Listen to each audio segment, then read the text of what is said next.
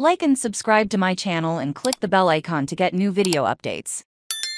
Seth Rollins apologizes to U-Star Wrestletalk reigning WWE World Heavyweight Champion Seth Freakin. Rollins has issued an apology to current U-Star Buddy Matthews after this week's Raw. On the show, during the tag team main event, where Rollins and AJ Styles vs Finn Balor and Damian Priest of the Judgment Day, Rollins slipped out of the ring and wrapped his arm around Rhea Ripley at ringside, while Rhea was distracted. The spot was a reference to a spot between Shawn Michaels and Melina at Survivor Series in 2006, where Michaels did the same thing with the former Divas champion. Rollins was a guest on WWE's The Bump today, where he discussed the spot, and said that the spot is right there to snag it. He said, "I saw a gap, I had to take it. I don't know what else to tell you. It was spot on for the pick. And it made for good TV and lots of fun. I hope Ray wasn't too offended. I hope Dom wasn't too offended. I hope my old protege Murphy wasn't too offended. I don't know.